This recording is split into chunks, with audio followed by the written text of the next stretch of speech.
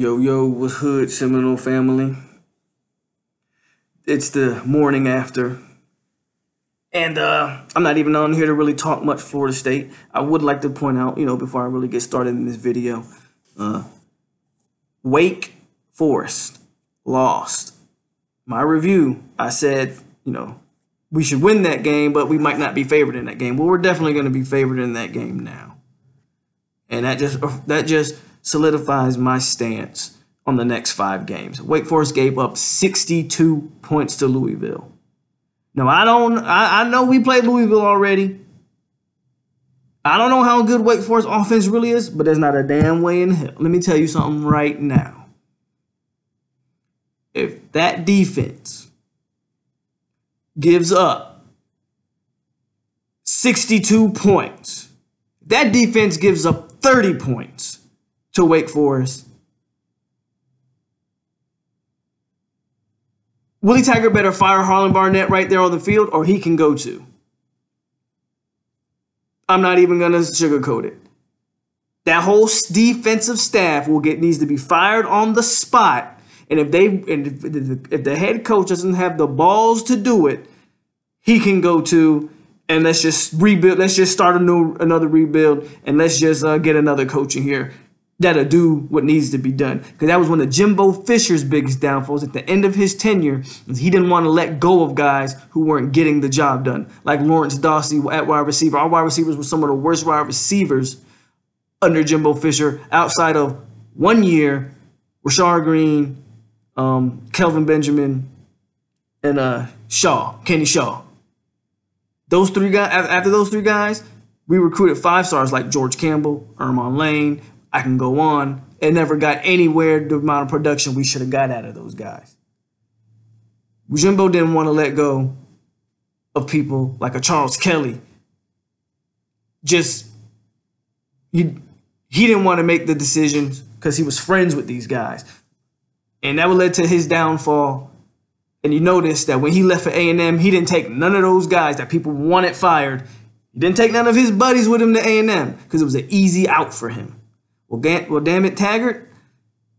If we give up if we give up 28 points to Wake Forest, I want everybody fired, including you, if you can't make the decisions to do it. Now, with that out the way, good morning and happy Sunday. I'm doing a little bit different this morning. I want to talk about some boxing, because I actually am an avid boxing fan, And last night, I wanted to tune into Oleksadr Usyk's heavyweight debut against the car salesman, and I'm not joking here, legit car salesman, Chazz Witherspoon. Gonna jump right into it, man. Well, the fight before that was Bivol. He's one of the light heavyweight champs. I forget which belt he has, man. Shoot, is he the IBF? I'm not sure. I'm not gonna sit here and pretend like I know off the top of my head what belt he has, but he's one of the 4 champs. And man, that fight was extremely boring. I fell asleep during that fight. And the fans even booed Bivol after that fight because that was an extremely boring fight. So we're going to move on for that. We're not even going to talk about that.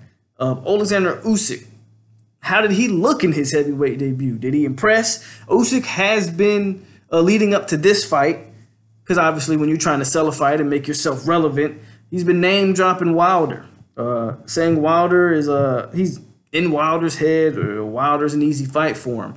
Well, let's see. Would Wilder be an easy fight for a guy who just went 7 rounds with a man by the name of Chazz Witherspoon, a 38-year-old car salesman? I had Usyk winning every round. So let's get the positives out the way first, because I kind of got a lot to say on the back end. Usyk won every round, no doubt, and Usyk, from just a pure boxing standpoint, as far as hitting, not getting hit, controlling the ring generalship, controlling distance, Usyk dominated. Usyk did what Usyk was supposed to do as a guy that has over 300 amateur fights is a 2-time Olympian and a gold medal winner and an undisputed cruiserweight champion. So as the boxer, Usyk did exactly what he was supposed to do, looked how he was supposed to look in terms of boxing. And I keep bringing boxing up because that's a big key when we're talking about the heavyweight division here. We're not talking about welterweights, and we're not talking about middleweights, right? We're talking about the heavyweight division. And there are things that Usyk did in this fight against a guy on five-day notice. He took this Chazz Witherspoon. Kudos to Chazz Witherspoon. Yeah, I called him a car salesman, but again, that's not me talking about him. That's not a knock on him. He's a legit car salesman. And he took this fight on a 5-day notice. And he's only fought 4 times in, I think, 4 years. I think he fought twice in 2016, once in 2017, and once this year. That's 16, 17, 18, 19. That's 4 years. And yet, for Usyk, in my opinion, he was supposed to come out, and in my opinion, if you wanted to show that you were a player in the heavyweight division, you needed a better performance. Yes, he dominated from a boxing standpoint. He damn sure did.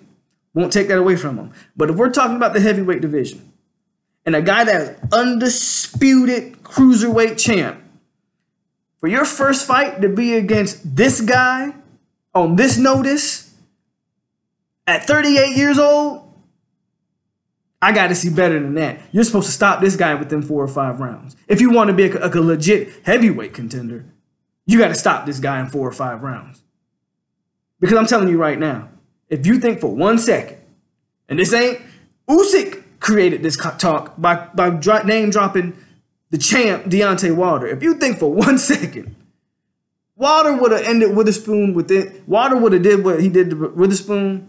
Wilder would have did what he did to Brazil to Witherspoon. I'm telling you that right now.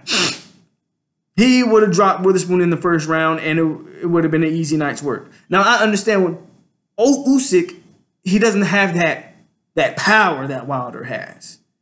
But what Usyk is supposed to be is a extremely high volume puncher and relentless and never stops. And he didn't show that to me.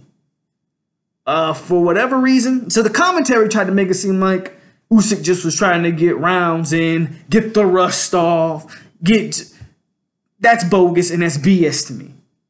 We're talking about a guy with over 300 amateur fights and was an undisputed cruiserweight and a gold medal. Like, you're talking about one of the legit pound for pound best boxers in the sport, and all of a sudden this guy needs rounds against a Chazz Witherspoon just because he had a bicep surgery. I think the roles would be reversed, and because he had that surgery, you probably would want to get him out there quick so you don't risk re-injuring yourself and rest more. But then maybe that's just me being too logical and not knowing what the hell I'm talking about. I don't know. So I just want to get excuse me, I just want to get rounds in excuse that the commentary team was pushing is a no-go. Kudos to Usyk in the post-fight interview. I didn't watch the post-fight press, but in the post-fight interview, he was asked that question, and there's a language gap or whatever, but he didn't say that. He said, I was just doing what my coaches wanted me to do. I think that's more or less him saying, I couldn't quite get him out like I wanted to. I would like to really point on, so I did a round by round note. Like I said, I gave every round to Usyk. I made little notes for each round. I thought the first 2 rounds were extremely slow, and Witherspoon looked pretty comfortable in there. Round 3 was key, into my opinion. He was hitting Witherspoon. He was hitting him all night. The problem is, at no point did I think he was hurting Witherspoon. Witherspoon was just a guy out of shape, old, and hasn't fought. I mean, on a 5-day notice, do we really think Witherspoon was in the camp waiting on a call? He took a payday, which I don't blame the man for taking a payday. Again, he sells cars as his actual job. Good, honest, works living. If they called him up and said, man, we got $600K on you to fight Usyk, who wouldn't Hell, I don't train, and you call Eddie Hearn, call me right now and say, man, get in the ring with Usyk for 600. I get in the ring. So, you know, I expect him to take that. He took that fight for a reason. But at no time did I feel like Usyk was hurting him. At no time did I feel like Usyk was making him really no. He was hitting him. I don't think he ever hurt him. And as a matter of fact, it might have been in that third round. I can't quite remember what round it was. But Usyk was hit him with a good combination, and he pushed him back into the corner. And he began to try to unload on Witherspoon, and Witherspoon caught him with a short left. Bow! Right clean on the chin. It wasn't enough to put him down, but you can tell that the power was different to Usyk's mind. Because when Usyk got hit, he immediately backed up. And he didn't press him again in the corner like that until he knew he had him gassed. And it was like the fifth and sixth rounds is when he really started to put pressure on him. And I think by then we all could see it if you were watching. Man, Witherspoon was gassed. As a matter of fact, I think the round before they eventually waved the fight off, his corner asked him, "Was he okay?" And he gave an answer that if I was the corner, I probably would have thought about stopping the fight then, because he asked me if he was okay, and he's like, "Man, I'm all right." And if you know what that, you know what I'm saying, if you from where I'm from, I'm all right. You know that don't mean anything good. He ain't all right. And yeah, but Usyk didn't really look good to me. And again, I think Usyk tasted I don't think Witherspoon's known as a guy that can crack. And again, a guy that hasn't trained. I think Witherspoon showed some solid boxing ability. He was obviously the bigger man, but he looked slow because he is slow. And again, against anybody else, Witherspoon probably wouldn't have lasted as long as he lasted against Usyk. I think Usyk tasted that left hand, that left hook, and I don't quite think he wanted to risk it anymore. So that brings me to really that was the fight. Let's talk about the residuals of the fight going forward for Oleksadr Usyk. As an undisputed cruiserweight, he might want to bring his competition level up. I don't think Eddie Hearn is ever going to he's not going to put Usyk in any harm's way, because Usyk is the WBO mandatory right now. Because he was undisputed, WBO got the rule where you're undisputed in one weight class and you move to the other one, you automatically are the number one guy to go after that WBO belt. Whatever. I think it's stupid. You got to prove yourself in said division that you're in. Who cares what you did in the lower division? Prove yourself in the division that you made your mark off of. Or prove yourself the division that you're in now. I'm sorry. If I move up to heavyweight, I got to prove that I'm a legit heavyweight contender. Who cares what I did at cruiserweight? If you want to live off that, go back down to cruiserweight. But regardless, he is the WBO number one. And there's a lot of talks about if Ruiz wins, Ruiz might try to go straight into a fight with Wilder, that would be where the money is for undisputed. And WBO may decide to strip Ruiz. And, that's whatever on that end. I think that's bogus. So they're not going to risk Usyk fighting. I think Usyk's next fight will be another, it might be against a Takam. Now, I think after seeing tonight, I think Takam is a lot riskier fight than maybe a lot of people may have thought going into it. Takam's better than Witherspoon by a mile. And I don't know. I would be more interested in seeing that Takam fight than what the hell I got tonight.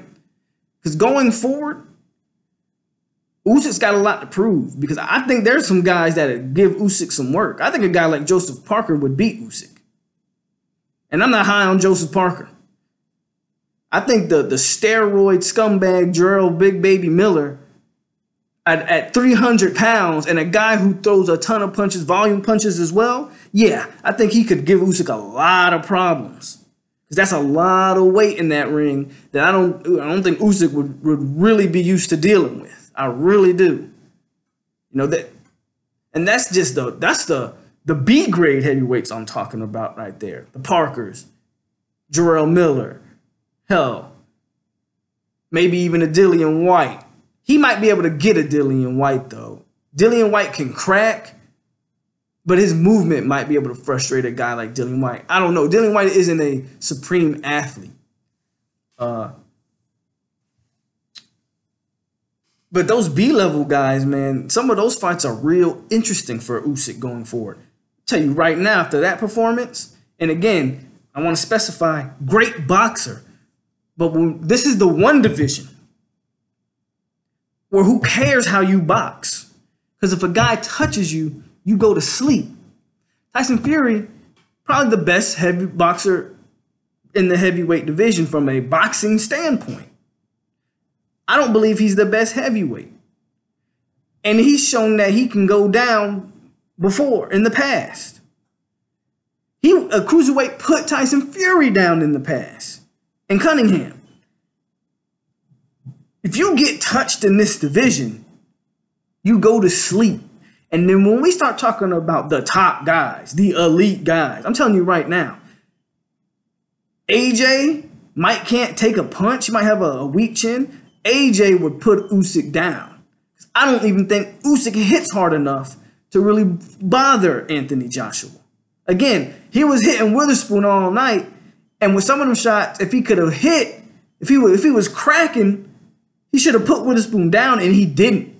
He couldn't put a 38-year-old man off the couch down, and he was hitting him flush. You telling me he'll put AJ down? No, AJ would drop Usyk. Ortiz. And that'd be a very interesting, good fight. That's a two supreme boxers right there. But Ortiz can crack. Ortiz would set up a counter and he would put Usyk down. It'd be very interesting. Now, granted, I don't know Usyk's chin for that matter. I don't know how well he can take a punch. But again, a key moment in this fight happened when he had Witherspoon in that corner and Witherspoon checked him with a left hook. And I felt like Usyk didn't want no more smoke up close and personal after that. He started boxing smarter. He said, you know what? I'm going to wear him out and take him into deep waters where I can stop him then. He didn't want any of that. And it was smart. But again, we start talking about the elite heavyweights in the division. And and guess what? I ain't even mentioned the Bronze Bomber yet. Because I'm telling you right now, if you think Usyk could do anything with Deontay Wilder, you are sadly mistaken. That fight between Wilder and Usyk may be similar to the Spilka fight, where Spilka had some good moments and he was slick and he was able to frustrate Wilder. Wilder wasn't as good as he is now. He was the champ then, and Wilder's even better now. So it'd probably be shorter. He would probably really hurt Usyk. I don't think Usyk stands a chance against any of the elite guys or any of the top guys. Fury would just be flat out too big for him. If we're talking about from a boxing standpoint, Fury can move like Usyk, and he's 6'9". So Usyk wouldn't be able to do a damn thing with Tyson Fury. Usyk's best bet is maybe to fight a guy like Otto Wallin, who just gave Fury a hell of a fight. But Otto Wallin's 6'6", 6'5". But Wallin also showed that he can gas out. But fight an active fighter like that if you're Usyk and maybe prove me wrong and show me something. Because what you showed tonight doesn't cut it.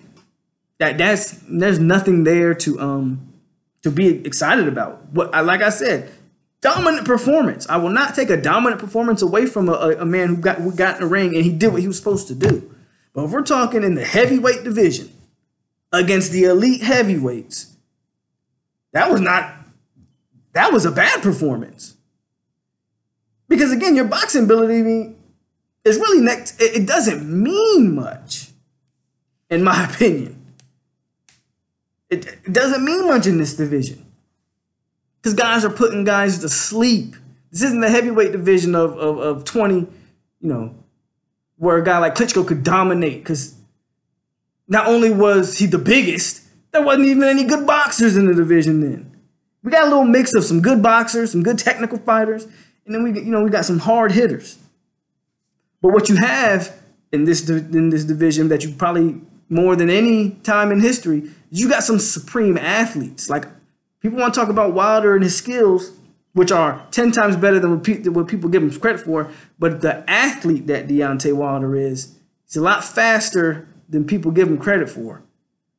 You know, so we'll keep the jury out on Usyk. I was not impressed by his first fight, even though, like I said, he did dominate and he did what he was supposed to do against the guy that works down at 7-Eleven. I see him every time I go get gas. So yeah, that's a good job. If you like this type of content with the boxing talk, man, subscribe, like it, and share it. You know, I'm still Polk County known, man. We still doing Florida State all day, every day, 24/7, ride or die here, bleed garnet and gold. But I like to get some other stuff out there, you know. I do watch other stuff, football, basketball, boxing. You know, we can talk about all of that stuff going forward, man. And if you like the content, man, I appreciate it, man. Go Noles, and enjoy the rest of your Sunday, guys.